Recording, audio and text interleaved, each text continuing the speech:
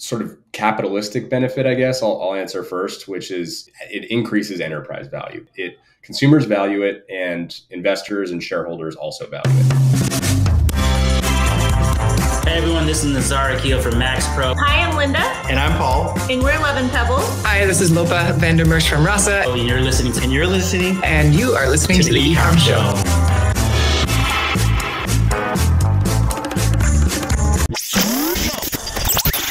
Welcome to the E-Comm Show, presented by BlueTuskr, the #1 place to hear the inside scoop from other e-commerce experts, where they share their secrets on how they scaled their business and are now living the dream. Now, here is your host, Andrew Maff. Hello, everyone, and welcome to another episode of the E-Comm Show. As usual, I'm your host, Andrew Maff, and today I'm joined by the amazing Wylie Robinson of Rumpl. Wylie, how you doing? You ready for a good show? I'm ready for a great show, Andrew. Thanks for having me. This is going to be a good one. I'm super excited to have you here. So obviously, at this point, you guys have grown very large. You had an appearance on Shark Tank. You've been around for, I think, 9+ years at this point. So there's a lot of stuff to go through. However, I'd love to give you kind of the opportunity here to just kind of kick us off, give us a little bit about how you got started, where you were originally before you got into Rumpl, and we'll go from there. Sure. So I'll start with where I was. I actually have a design background. So I got a degree in architecture from University of Colorado. Following graduating, I sort of migrated my way more into branding. There's a couple of steps I took there, but eventually I found myself at a branding agency called Landor Associates in San Francisco. Mm-hmm. And really large branding agency. They have like 20 or so offices around the world, doing, all sorts of branding systems for global brands. So obviously identity, but voice, content, retail environments, trade show experiences, integrated marketing campaigns, all this, basically every single touch point you might see from a consumer brand. And that gave me like a really good education about creating this holistic experience that sort of identifies the brand and its identity and really its core personality. So that's where I was most recently before starting Rumpl. So I'll sort of migrate now into the founder story, I guess. It was during a break I had from work in 2012, and a friend and I took a car ride down the coast of California. We were surfing a bunch on the way down there, and the plan was to head east and drive up through the Sierras, skiing on the way back up to San Francisco, which is where we were living at the time. We stayed one night in Mammoth at some hot springs we knew of out there, and it ended up being like the coldest night on record in Mammoth. And we woke up the next morning, car wouldn't start, and we were pretty much just stuck in our car for a bunch of hours until somebody would show up to help us. And we climbed into our sleeping bags and got to talking about how we really liked the feeling of our sleeping bags more than our blankets back home. And it kind of clicked to us like, well, why wouldn't we just make a blanket out of the same material as a sleeping bag? You don't have to wash it as often. It doesn't pick up odor or debris. It doesn't. It's lower maintenance, and we like the feeling of these materials. So that was the original idea, and we eventually got back to San Francisco and ended up sewing up a prototype, and that was kind of the end of the idea. We had no real ambition to start a company at that point, but as we kept using these things and we kept realizing how versatile they were, we would pull them off our bed and bring them out to go to a concert or something, or go hang out in the park in San Francisco. And a bunch of our friends expressed like, hey, this is a really interesting idea. I think I might be interested in something like this. And so at that time, we were still pretty unsure if this was a viable business idea, but we turned to Kickstarter because it's a pretty low risk way to test the idea. And the Kickstarter did really, really well. It ended up, pre-selling about $250,000 in 30 days. So that told us like, okay, this is a legitimate idea. We could start a business here. And during that time that was all happening, that's when we really kind of honed in like what the mission of the company would be, which is introduce the world to better blankets. And the way we think about that is blankets as a category have been relatively unchanged for like thousands of years. I mean, truly. Yeah. Some of the first textiles ever created by humans are in fact blankets. And they are these, pretty archaic natural fibers that make up the vast majority of the category. Cottons and wools and things like that. They're great materials, but they lack a lot of the performance that we see in some of the newer textiles that have come through apparel and outdoor gear and sporting goods. And really what we're trying to do at Rumpl is just draft off of some of those textile innovations that are happening in those categories and use those innovations for this form factor and for this category. So that's the big picture of the company and what we're really trying to accomplish. Now, the concept of the company has also kind of evolved since then, because I know you've definitely gone into a sustainability approach. You're now benefiting other designers. Like, what kind of had you, I guess I should say, at what point did you realize, like, okay, we need to take this now into almost this more modern era of building a brand around sustainability and having a cause and, all of the rights around that happens there. So what kind of made you move that direction? Yeah, so I'll go back again to the mission of the company, which is introduce the world to better blankets. And we took a long time kind of thinking about like what in fact makes a blanket better. And what we came to was two very distinct things. Number one is the materials that we're using in the product. So I kind of already touched on that. And that's fairly on the nose. It's obvious. You take performance materials and use them in this form factor, and there you have it, a higher performing product. That's the first piece. The second piece, which speaks to all the things you're talking about, is really developing an emotional connection with the customer for a product category that is already highly emotive, right? So the way you use a blanket is you wrap up in it to feel warm and cozy and comfortable. It's like this, it's actually this very sort of tactile, warming experience that you have with the product, and it's highly emotive inherently. And so our goal with doing things like becoming a B Corp, climate neutral, 1% for the planet, all the artist partnerships, is really developing a brand that people love. Obviously, like morally, we want to be doing those things as well. Like we want to build a business responsibly, but consumers value that as well. And so it enhances the emotional connection they have with the brand and effectively with the product that they're experiencing. So that to us also makes this a quote better blanket if it's got that emotional connection to it. Now, you mentioned the B Corp. We've had a few sellers on the show before that have gone in that direction. What made you kind of turn the company into a B Corp and start down that journey? Yeah, I mean, it's something that we've always wanted to do since the beginning, but the administrative lift of converting to a B Corp is significant. And we ended up looking into it more, and I can tell you about how we ended up doing that in a second. But we were actually operating pretty much like a B Corp. We really didn't have to change much about the fundamentals of the company at all in order to qualify. We just had to track it and had to record all of it. A couple of things, like we have a couple policies at the company that weren't sort of formalized into policy documents, relating to, paternal leave, paternity leave, maternity leave, and a variety of other sort of employee benefits that we offer at the company. And we didn't have like formal documents expressing those. So part of becoming a B Corp was actually just formalizing a lot of the things we were already doing. Yeah. And so the way that we actually did the administrative lift of it, which again is really significant, is we were approached by a student at Western Colorado University who was doing an MBA program in sustainability. And his capstone, like thesis final project, was he wanted to find an outdoor brand that he could help shepherd into B Corp status. And he was a big fan of Rumpl and approached us at a trade show. And I thought, well, yeah, this is a win-win here. You'll satisfy the ask of your thesis project, and hopefully we can come out of this with a B Corp certification. And I think both of us were overwhelmed with the amount of work that it ended up being. When we were first starting down the path, it was like, do you have recycling in the office? And we were like, yeah, check. This is going to be easy. And 800 questions later, and factory audits, and like really a lot of clerical work. We finally were in a place where we were ready to submit, and ended up achieving B Corp status. So we were super proud of that. How long did that take you to go through the entire step from when you met this person at the trade show to finally getting awarded the B Corp? Probably 6 to 7 months, I would say. Wow. And I was checking in with him weekly for an hour or two, and we'd go through this self-assessment that you fill out. So basically what you do is you do like a self-audit. They have a whole scorecard, and you fill it out for yourself on your own behalf. You submit it then to B Lab, and then they verify all of your claims. So they come back, they ask for receipts, they ask for certifications, they ask for formal policy documents like the one I was talking about. And they say, okay, yes, they say they're doing these things. They are in fact doing them.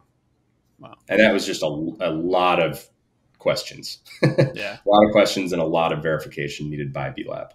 I say that's so far the most common answer we got is that it takes forever and is a nightmare in terms of admin. What's for your side of things, outside of the obvious of the label, what is the benefit for Rumpl being a B Corp? I mean, the sort of capitalistic benefit, I guess I'll answer first, which is it increases enterprise value unquestionably. Mm-hmm. You know, it consumers value it, and investors and shareholders also value it, and presumably it leads to more sales. You know, it's really tough to quantify that, but there is plenty of validation that consumers care about this stuff and they buy from businesses that have that B Corp status. On the personal level and the moral level, you know, in running this business, and I would say anybody that runs a consumer business that cares about the environment and cares about our impact on the planet, you know, you see firsthand when you visit your factories, like, wow, we're actually like, you know, having an impact here. The best thing that you could do as a business for the environment would be to shut down your business. I mean, truly, like to not actually produce the goods that you're producing. And that's the real truth. No one wants to admit that, but that is the truth. And so by doing things like getting B Corp certification or offsetting your carbon or donating to causes like through 1% for the planet, it at least offsets some of the damage you're causing by the inherent nature of running a business. So it feels good morally, personally, to at least feel like we're making an effort and a step in the right direction there. Yeah. So you mentioned, you know, your factories and having to go through that whole process. Are you, is most of the product made here in the US? Are you outsourcing it at all? Is it a mix of both? What's your process there? Yeah, it's all entirely coming out of Southern China. And we do that for a couple of reasons. I mean, fundamentally, China has a comparative advantage and an absolute advantage in producing performance textiles. So it's the nation with the lowest opportunity cost to produce these types of products. And they also can produce the most of it and the best of it. And so it's the obvious choice for us to go. That's where the vast majority of the performance apparel industry is produced. And part of the B Corp certification was auditing all of the supply chain, you know, overseas, making sure that we are operating out of mills and factories that are not in conflict zones, making sure that the transportation between these different touch points is minimized as much as possible, making sure that, you know, another part of it is the carbon we offset each year. We track all of the carbon from each of those legs of the supply chain overseas and offset all those carbon emissions as well. So it's definitely not easier to make things in Asia. I think that's a common misconception. It's just you get better output. You get better quality product. You get more access to raw materials, and you can do it faster. So it's the obvious place to make things. We've done explorations around making things closer to the U.S. And the real advantage really is the sea freight. You know, and sometimes you get some duty and tariff benefits as well, but generally the product is not superior, at least in our category that we found closer to the States. Yeah. Do you have to, so obviously you think of performance materials, you think of like Under Armour and Nike and, you know, Adidas and all these guys. Every time they come out and they, you know, have somehow improved upon the performance material that they have, do you go back and relook at, okay, what did they make and see if you can start sourcing that? Or have you kind of developed your own, you know, proprietary blend of everything? What's the process like there? Yeah, I mean, generally speaking, we don't have a lot of proprietary materials. We do have one insulation type that we developed called NanoLoft.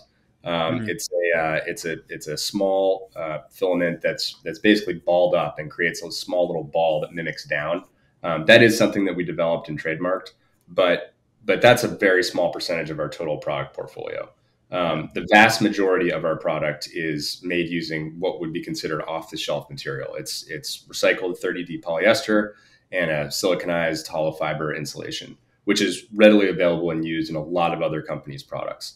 To your question about do we track market trends? For sure. Yeah. I mean, we don't necessarily act on all of them, but we definitely try to stay aware of what's popular in apparel, what's popular in outdoor gear, athletic equipment, all that stuff. And we haven't leveraged a lot of it, you know, honestly. Like our product portfolio is not that broad. And that's largely because we're still a pretty new company And we want to make sure that when customers find out about us or see us for the first time, it's a really concise message that they get. It's like, oh, they make these cool blankets. That's the main thing they do.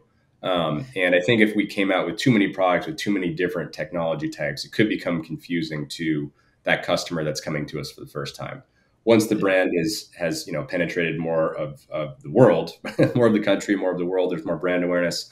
That's a time when we might consider expanding future product lines and leveraging some of those other materials that are developed by bigger companies. Yeah. You mentioned that you're a newer company. Granted, it's always interesting to hear people refer to themselves as whether they're a new company, they've been around for a long time. We've interviewed people on the show that have been around for 100+ years, which was crazy. And then we have others that are newer because they've been around for a few years. But you're kind of at like that 9-10 year mark-ish. Mm-hmm. What is it that you kind of like? What makes you feel like you guys are kind of a newer company? Couple things. I mean, first and foremost, the category itself that we're trying to introduce is very much a new category. Blankets have been around, but we really believe this is an evolution of that category. And so that's a new thing for consumers. And so positioning wise, our brand and our product offering is new, quote unquote. Additionally, we really didn't kind of start scaling super fast until probably 3 years ago. Starting from zero, we were kind of chugging along, and I think we reached probably $5 million in revenue by year 3 or 4. And really after that is when it started scaling. So the brand awareness that we generated in those first 3-4 years was really pretty insignificant. And we just didn't come out of the gate as fast as some other companies, but we've really picked up over the last few years. And so I think that for most people, they might look at Rumpl and think that it's, a 2, 3, 4-year-old company, but we were kind of hovering around that, smaller stage for quite a while also. So you had mentioned in the beginning, that this was an idea that was kind of spurred from a trip with you and your buddy up to Mammoth. And, you had this idea. At what point, once you released it, did you start to see competition coming into the market after? Because I know you mentioned you did a Kickstarter campaign, did 250 in the first 30 days. Obviously, you've kind of put it out into the public at that point. At what point did you start seeing competition coming in? We started seeing competition pretty quickly, but it was largely sort of direct from factory, Amazon type knockoff product. It really wasn't until probably, I would say 3 years in that we saw like real brands coming out with similar products. Brands that actually have some momentum and some traction and do other things well, and they're known by customers. So now it's rampant. I mean, there's like tons of, Rumpls out there that are made by reputable brands. So it was probably 2-3 years in, I would say, that like a real brand competitor we saw. Yeah. So you started to ramp up, you said about 3-ish years ago, give or take. Obviously, though, I believe it was last year that you went on to Shark Tank and did that whole approach. What made you decide to go onto the show if you were kind of already starting to see some growth from the year or two prior? So 2020 was the Shark Tank year. So about 2 years ago. But we went on just because, for a long time, I sort of, snubbed my nose a little bit at going on that. It was like, we're an established business. I'm going to get torn apart if I go. And to some extent I did also. But you weren't wrong. But I don't know. I just thought like this is an opportunity to broadcast the brand and the product to 5 million people. It's a huge audience that watches that show. I thought that, I did go on wanting to actually strike a deal to help us expand into licensing. Now, we've ended up doing it on our own. But that was definitely, I think that it could have been, accelerated with help from a shark. I mean, I do think that inroads to those leagues can be established more easily if you have a reputable backer behind you that may have the ability to knock down some doors. So, went in thinking that this is kind of a new territory for the brand. We're largely an outdoor brand sold in outdoor channels, and we're trying this thing with NFL and licensed product and more mainstream sports. And that's a big sort of divergence from where we've been historically. And so it's almost like I wanted to bring in a new partner, and new capital, and new resources to do this expansion project. Of course I could have. And what we ended up doing is we used our own internal resources to do it. It's just a bigger gamble doing it that way, And And so what ended up making me want to go on there was the exposure for sure, but also getting a new partner that could help with this extension for the brand. Yeah. So you obviously, as you mentioned, got the licensing. It's now available on your site. You, so you expanded the product line, at least from a design aspect in that way. And then I also know that you developed a program, I believe it's a RAD, correct? Mm-hmm. Yeah. Right. Rumpl, Rumpl Artist Division. Yeah. Division. Thank you. I was like, what's the D? So what is that whole, what's that whole process like? So what made you kind of go into, essentially you're bringing in these talented artists to submit design work that then, what's that process like of selecting what actually gets made? Yeah. So just real quickly, going back a little bit also, again, to just anchor why we do it. It's again, part of that desire to create that emotional connection with the customer and make a memorable product that they really care about, not just kind of some commodity blanket that uses these technologies. So with the RAD program, it's actually very different depending on the artist. Some artists approach us, other artists we approach, other artists we're introduced to through artists we've worked with previously. And also the creation of the piece that we end up using is always very different. So sometimes, it's an artist that say, hey, I've got this thing that I, have worked with a couple other brands on, and I put this pattern on anything and it sells really well, and it does really well and raises awareness about this thing I'm trying to talk about. And we say, okay, perfect. Let's use that art. Other times we really care a lot about having bespoke art, and essentially commissioning art where we sort of art direct them a little bit and tell them what we want the look and feel to be. And they create a completely new bespoke piece. It also is very different depending on what the artist wants in terms of compensation. Some artists want to get some sort of percentage of sales. Other artists want to have one flat upfront payment.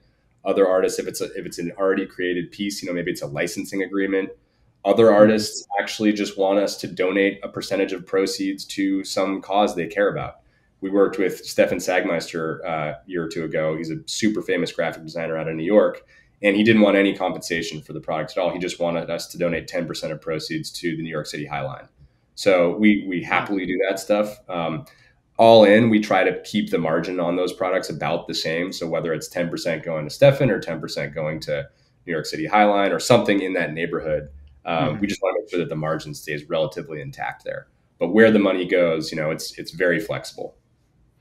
From a business perspective, I love the concept because it's almost like you're reducing your costs, obviously not needing to have too many designers on staff. Granted, I know you were a designer at one point, which actually sparks another question. At what point did you stop designing for Rumpl, or have you?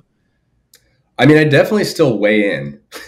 I'm not creating a lot of the art, from scratch myself, but I'm definitely still involved when we're doing our line planning and determining which directions we want to pursue and continue developing. But yeah, I don't open Adobe Illustrator or Photoshop very often these days. I probably haven't for a few years actually at this point.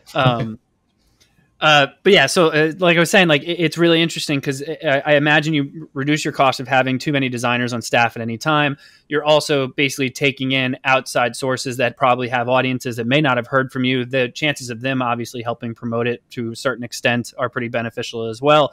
Like it is a very smart approach to expanding the product line while keeping your costs down and while getting that extra marketing out of it. Like it's very win-win across the board. What kind of sparked the idea behind putting this program together?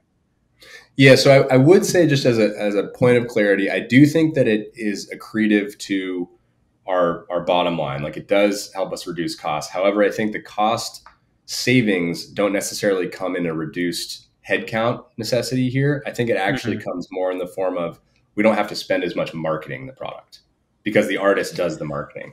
So that's actually where I would say the efficiency comes in. But I'm sorry, what was the original question there that you were getting at? What sparked the idea to just put this to get the program together? I mean, it came from the fact that we started putting our own art on there, and we realized that we have this huge canvas. Like we have definitively the biggest canvas in apparel or outdoor of any brand. And so we realized what type of printing technology we had access to, It was pretty good at the time. We've actually done a lot to develop it.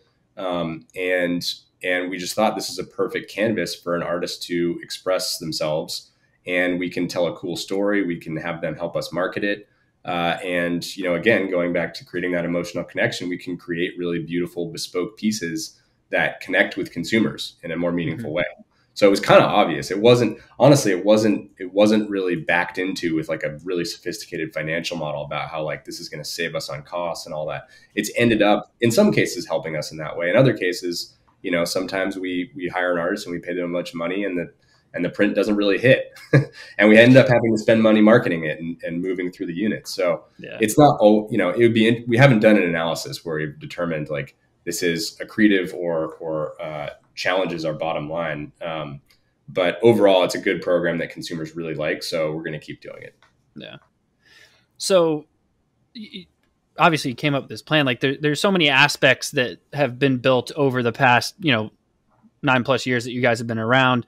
And I'm basing that off of just what your LinkedIn says. Is it 9+ years, like since you were in that car and came up with the idea? Yeah. Since I was in the car, we technically incorporated in March of 2014. Okay. So we're, we're in our 8th year here. Yeah. Pretty close. Yeah. So within 8 years, you mentioned, you're pretty much your first month, you did $250,000 on Kickstarter, obviously. And then you mentioned it took some time to grow. Now you have far surpassed 8 figures annually. What do you think is, from a founder's perspective, from your perspective specifically, what do you think was your specific thing that helped you get it to that point? And then just as a business as the whole, like what helped you guys kind of continue on that path and be able to get to where you are now? Yeah, I think for me specifically, I'm a huge believer in coaching.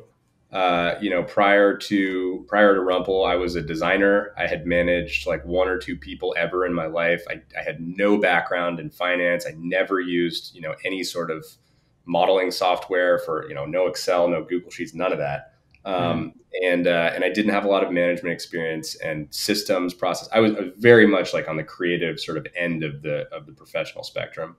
And so I've had to rely on a lot of advice from mentors and coaches and advisors to level me up and level my skill set up to be able to be a CEO, and to scale as a CEO. Like when the company is, 3 or 5 employees, you can kind of still be, whatever it is you're naturally good at, and you're sort of working as a group together to get the thing to the next hurdle. Now we're, 40 plus employees, and there's a number of layers between me and some of the other people that work at the company. And so learning how to delegate, learning how to prioritize things that really matter, learning how to listen to the team and understand where good ideas are coming from. That all for me has taken a lot of practice and coaching and working with people that have done it. And so that's been a big part of my journey and my evolution. As far as the company goes, I would say it's pretty similar, actually. It's leveraging the advice of people that we trust, that we have in our network, to tell us, what the best next move is. The scaling fundamentally is not just about earning more money. It's about developing processes and systems that allow people to be more efficient. And so, we've taken a lot of cues from advisors we have about when the time is right to do things like, implement an ERP or bring in a sales agency or in-house some marketing thing we were doing. And being really strategic and cautious about when we do those things, so we don't do it prematurely or sandbag ourselves with implementing some new process, and not actually focusing on growing the business. So I wouldn't say there's like a silver bullet answer to that. It's just been an evolution where we kind of keep an eye on what the business needs, what I need to be as the CEO of the business, and putting energy and time and resources towards accomplishing those things. Beautiful. Wylie, I don't want to take too much more of your time. Obviously, I really appreciate you having you on the show. I would love to give you an opportunity here to just kind of let everyone know where they can find out more about, yourself and obviously Rumpl. Sure. So the easiest way is rumpl.com. That's our website, rumpl.com. You can also, of course, check out all of our social links.